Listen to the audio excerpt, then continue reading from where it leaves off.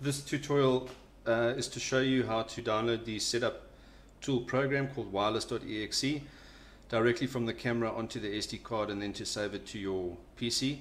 And that's to program all the network parameters and your phone numbers and email parameters in order to have the images and footage transmitted to you. So this is your Spartan GoCam 4G from Camera Trap CC.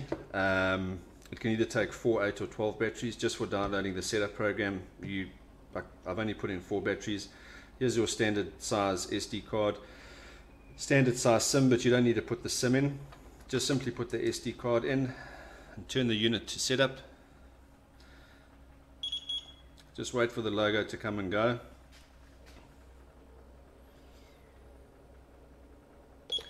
Push menu, move across to the far wireless menu option, scroll down until you find setup tool and push OK. And then it says the setup tool has been downloaded to the SD card. That's fine. That's all it's done. It's now on the SD card. We'll go copy it across to the PC or laptop. Once you've connected your SD card to your PC or laptop, it should pop up with your drive and you'll see the setup program is called wireless.exe. It's always a good idea to actually copy this directly to your computer, so somewhere where it's very easy to access for future. So what I'll do is just create a folder here called Spartan 4G, just for argument's sake, and then just put the program in there. I'm going to double click it now and open it up, and basically this is what the program looks like.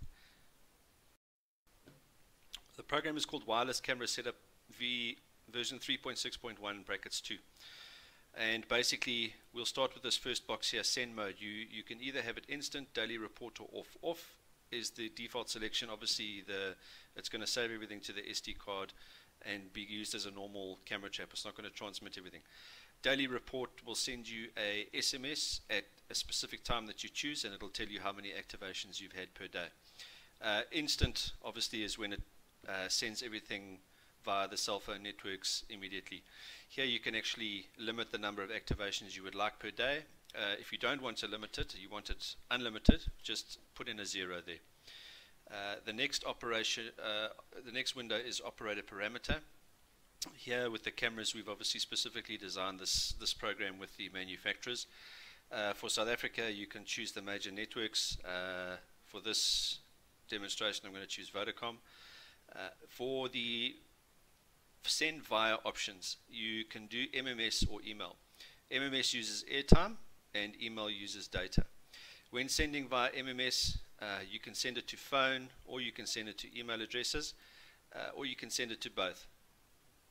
To send to phone, it's pretty simple. You can put in your phone number is there with no spaces and no country codes. For argument's sake, I'm going to put in a number there, and you can have up to 4 recipients. For email addresses, it's pretty simple. You can also put in your email address there, also up to 4 recipients. The expensive option is sending via MMS to email. It's usually double the cost of a normal MMS to phone. The other option is to send via email to an email address which uses data. It uses the GPRS network. It logs onto the internet, and for here you need sending email parameters as well as a receiving email address. So here you can click email setting, and if you have a Gmail address, you simply do the drop down arrow. You can put the gmail.com, you put your Gmail address in there, your password, you retype your password, and it's got the SMTP details for Gmail already programmed in. You can have the camera actually send and receive to yourself. What we're going to do is obviously have the receiving email address, you put it in there too. For argument's sake, I'm going to put in there abc@gmail.com. Just make up a password, 12345, type it in again, 12345. Click OK. Let's check that email address, ABC. Yeah.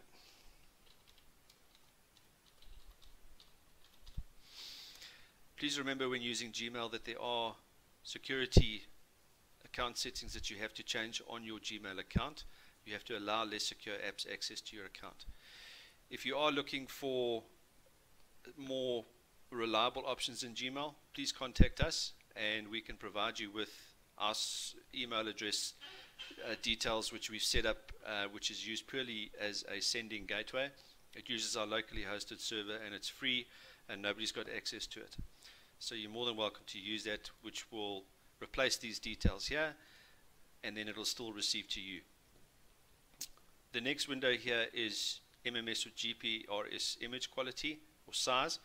You can have it on normal, which is about 45 to 65 kilobytes, or high, which is about 110, 120 kilobytes. The original size image obviously gets saved to the SD card. Name tag is very handy for this, in the sense that you can type exactly a location for that camera, for argument's sake. So front gate, this can also be changed on the camera itself. So whenever a picture comes through via MMS or email, that is printed on the photograph, and it's also the subject title, so you know immediately when that notification comes through from which camera it's actually come through from. Important thing to mention here as well is that if you're sending via email, the added benefit is that you can actually send short 5 or 10-second video clips as well. Via MMS, you cannot send video clips. That is just a network restriction in this country. As far as the last window is concerned here, SMS, these cameras are able to be controlled or programmed remotely via SMS commands. You can have the camera continually listening and waiting for your commands to come through. And in that sense, yes, it does use more battery, but it's not that much more. So if you want the camera always awake and listening to your commands, your power saving option must be no. So you don't want the camera to save power. You want it always awake and listening to your commands. SMS response, basically once you've sent the command to the camera to conduct a task, what it'll do is actually send you an SMS back. And to tick that, if you want that SMS back, tick status response, then it will do that. If you click yes for power saving, then it's not going to immediately act on your SMS command. What it'll do is will act on it, but once it's activated by the PIR sensor and transmitted the picture, then it will only act on your SMS command. So for this demonstration, I'm just going to leave it on no and click it on status response. At the bottom here, you have buttons: default, load, save, save as, cancel. What this program does, it creates a binary file with all these settings, which you need to copy back onto the SD card and then onto the camera trap. So you can either click save as and save it back to the SD card, or you click save, and what it'll do is create this file in the same location that you opened up the wireless.exe program from.